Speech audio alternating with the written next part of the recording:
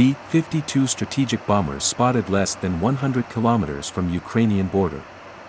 A few hours ago, a group of 2 American B-52 strategic bombers, escorted by NATO fighters, practiced strikes from Romanian airspace, approaching the borders of Ukraine at a distance of less than 100 kilometers.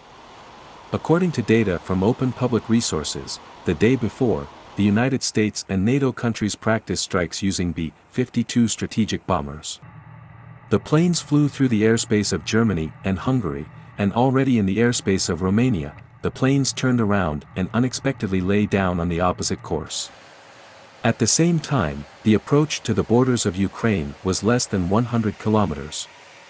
The American B-52 strategic bombers, of course, are not there to conduct any strikes, but to protect the NATO countries close to Russia.